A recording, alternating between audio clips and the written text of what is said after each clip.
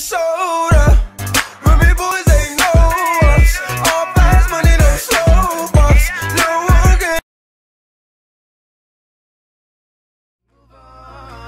You watch me bleed until I can't breathe. Shaking body onto my knees.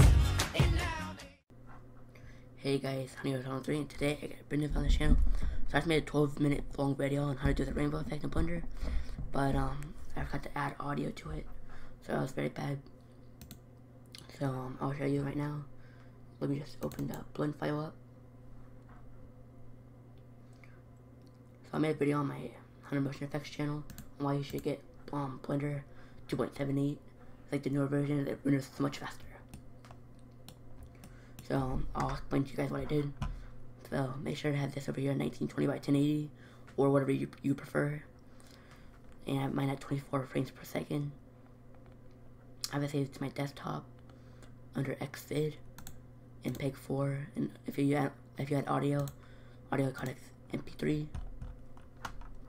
And then delete the default cube and light. And then go to 1 and Control Alt 0. Bring the camera into front view. And then I added 3 different texts. And then for this one, I just extruded it a little bit more out. So yeah, that's how you got the text like that. And I'm gonna select all 3 of them and size it up. There you go. Now we got that. But shouldn't have done that. Size it down. Anyways, yeah, so now, if you saw my latest rainbow template, you can get the stars out of it. So here's the stars. Select it. It's gonna be in the original scene. Make sure under shading you have it selected as transparent. Click Control C, add my template, and then go Control V in here, as in the original scene, like just regular scene right here. Under shading is transparent. Make sure you just don't Blender render. And then for this like cloudy background smoke, I had to go into smoke. I used Sharp Effects Lightroom.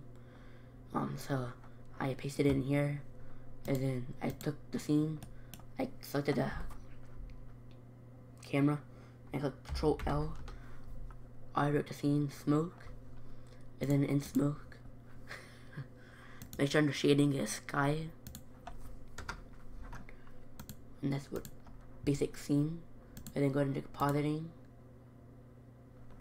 Now for this example, I'm just delete all these to show you how I did it.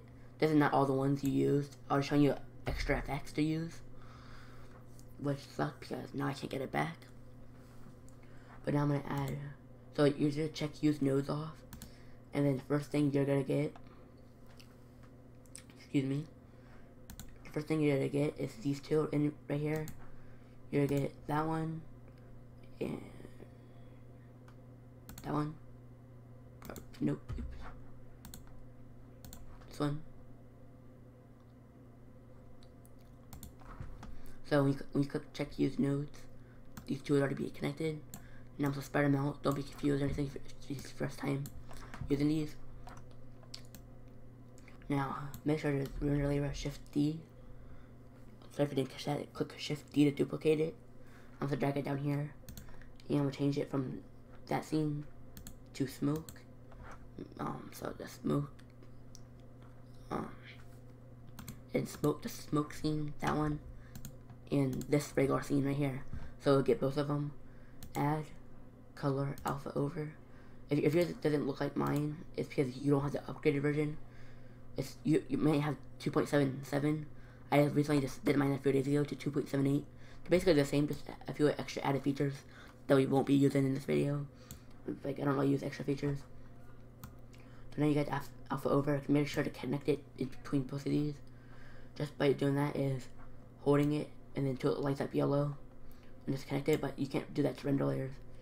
So then click on this yellow one, drag it to the top, and this one will automatically go to the bottom. Just like that. And then you can click render image to see how it looks down here.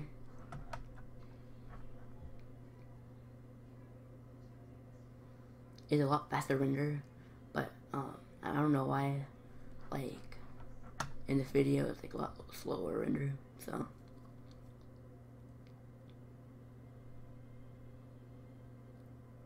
Alright, so that's what the scene looks like. Might make these stars a little bit bigger. Actually, a lot bigger. Every time I talk in the microphone, my voice sounds a lot deeper. But I don't know why, but I keep voice tracking. They go a lot less stars. And then here's the cloudy scene, which is this one right here, rendering out.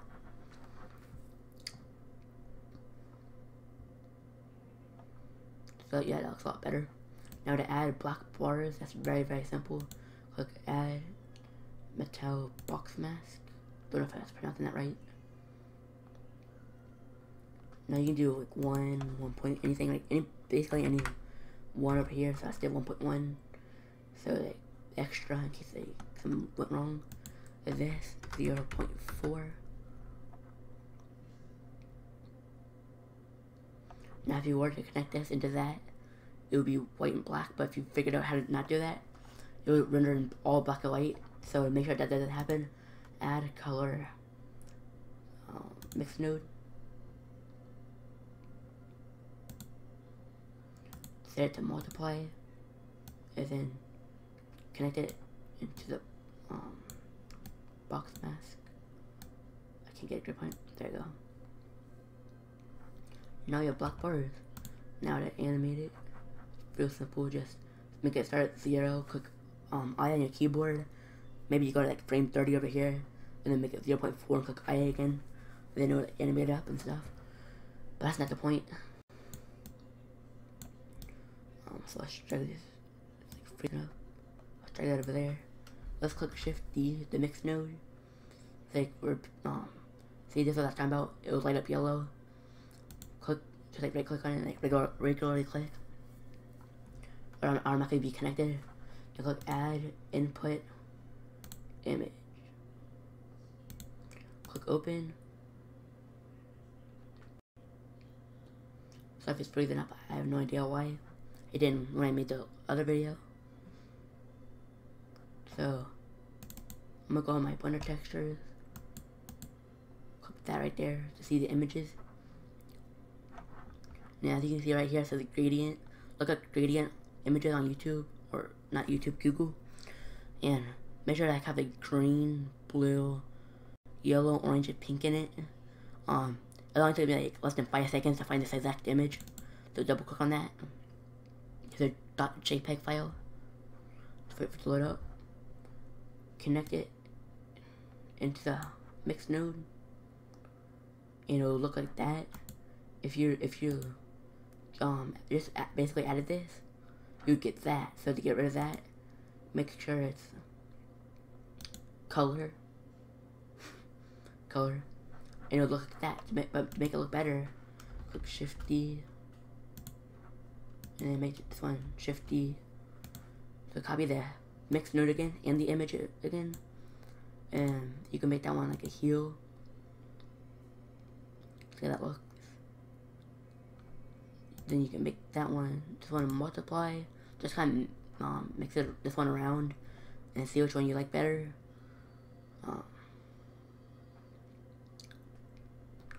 Then that one's a little dark, so you can do overlay as well. Let's see how this one looks. That one looks a lot better. And you can see it kind of gets into text too.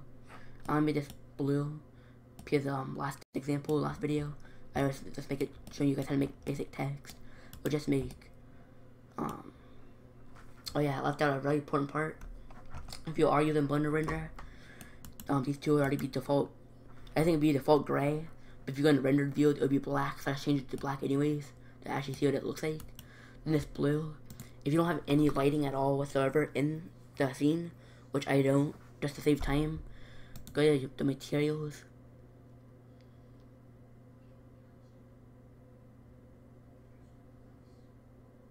And then check shadeless off right there. Make sure shadeless is off, and I'll make it a lot better. So yeah, that's the scene. That's basically how you guys do it. Thanks for watching, guys.